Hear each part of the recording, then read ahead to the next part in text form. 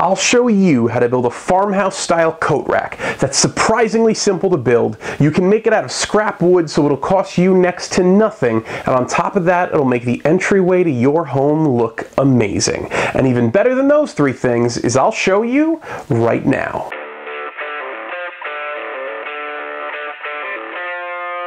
They say that first impressions are the most important ones. So how do you want someone to feel about your home the first time they walk into it? Do you want it to have a sense of community, a sense of warmth, a sense of welcome? Well, there's many things that you can do to affect the way people feel when they walk in your home. And one of the greatest ones is to set up your entryway to evoke that feeling of warmth and welcome. Right now, when you walk into my house, all you see is a blank, boring white wall. That's not the impression I want to give people, so we're gonna have to change that. So the entryway that I envision is sort of farmhouse style, and it serves more than one purpose. Other than just being warm and welcoming, I want it to be functional. So we'll have a place to hang your coats, maybe a little shelf on top for some knickknacks so that you can really get the feel of what we're going for when you walk into our home. Throughout this video, I'll be introducing you to the materials you need to get it done and exactly how to use them, so make sure to watch all the way through so that you don't miss anything. Of course, I need to know how much space I have to transform, so I'm going to take a measurement of my area. This one turns out to be 38 inches exactly. I just happen to have some 30-inch pieces of butcher block that a friend had given me from a cutoff that he was doing in his kitchen. I thought this would work awesome with the farmhouse style we're going for, so I simply held them up on the wall and tried to figure out visually how many hooks we could fit that wouldn't look too crowded. Now, as is so often the problem with projects, the part that I thought was going to be the simplest was the hardest. And that was deciding what hardware to use on this coat hanger. I took a trip to Home Depot, Lowe's, and Ace Hardware. There were too many options. As you might be able to tell, I almost lost my mind. Between the three places, we're talking probably a couple of hundred options, and I went, I'll just walk in and pick out what I like. So I went home, found my wife, and said, what do we want to do with this? And she said, of course, I know exactly what I want. I want them to be black, I want them to be satin, and I want two types of hooks. I want the fighting drunken octopus hooks and the long hooks.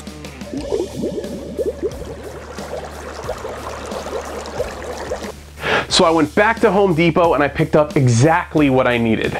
Don't ever go to a hardware store without knowing what you want, because you'll end up spending way more than you need to and probably having to go back anyway. I have drawers of stuff that prove that I like buying stuff. Anyway, let's get back to the project. We know the butcher block is 30 inches long, so I'm going to find my 15-inch center mark and put a mark there with a pencil just so I know where that is, and lay out the rest of the hardware accordingly, making sure to measure both horizontally and vertically to make sure it's all spaced exactly correct. Once we have all of the locations for the hardware marked out in pencil, I'm going to take everything off the board and we're just going to work with the drunken octopuses. Octopi? Octopies. The drunken ones. We're going to work with those. And first we're going to lay them out, and then we're going to draw both locations where the screws go, and we're going to draw around the head of the octopus itself. If you don't have a drill press to make sure that your holes are perfectly straight into the wood, you can always use this wonderful shop hack of taking a piece of wood and your T-square, making sure you have a perfect 90-degree line to the edge, and then just keep your drill as perfectly straight as you can using that mark and the wood as your guide. Now, being that this is a farmhouse style piece and not an industrial piece, I didn't want to have the mounting hardware out and prominently displayed. And the way I figured I would do that is to hide it underneath the hangers themselves. What I'm going to use for that is Toggler toggle bolts. Now, Toggler is not a company that sponsors me. They're just a great product that I go to because I know I can depend on it. The toggles that I'm using for this project are actually rated for 265 pounds a piece, and I'm going to be using 2 of them. That means that in theory, I could get up on top of this thing and jump, and it's still going to be held into the wall. Let's take a look at how to use these right now. For the sake of our demonstration, let's pretend that this piece of wood in my vise is your drywall wall that we're going to be mounting on. First thing you need to do is drill a hole in accordance with whatever size toggle bolt you're using. I'm using a 1/4-inch bolt, so I need a 1/2-inch hole. If you take a look at this toggle bolt, there's 3 pieces to it. The metal top-on part is called the channel. There's 2 plastic straps that lead down to the plastic cap.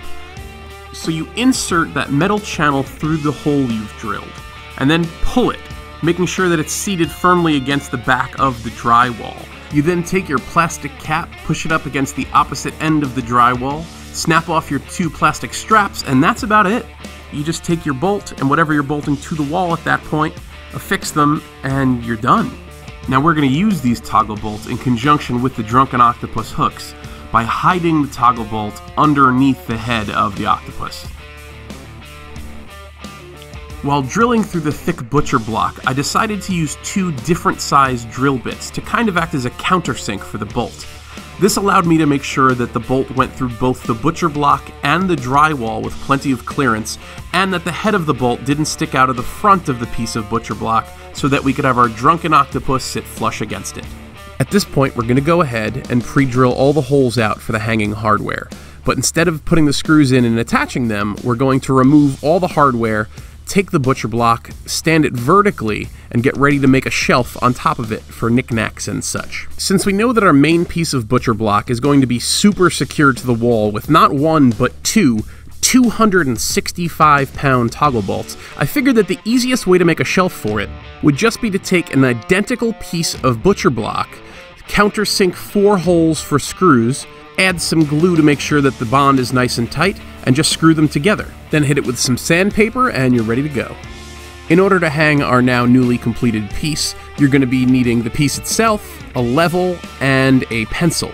Or as in my case, because this wood is way too thick for a pencil, I grabbed a long nail.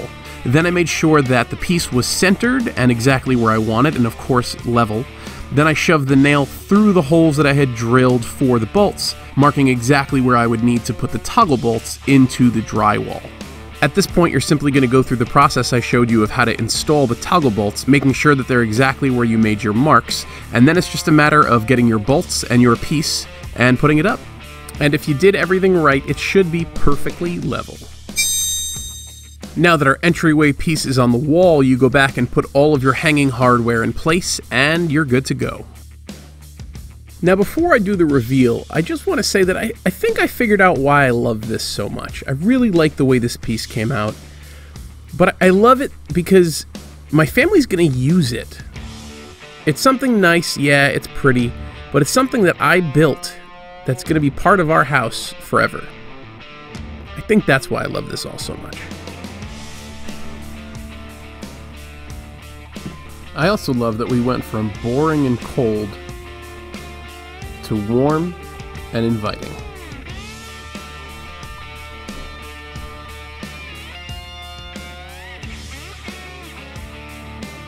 It's beautiful, and the space looks way more welcoming and inviting than it did before. This is a win-win all around, and even better than that, we're gonna use it every day, and that's what I really love about this piece. Now, if you love this piece and this project, I want you to go watch that video next. I know you're gonna love it, and if you haven't done so yet, though it would be crazy, make sure to click that button right there. It's the subscribe button, and anytime I upload something new to the internet will let you know right away. See you next time, Wednesday, 4 o'clock.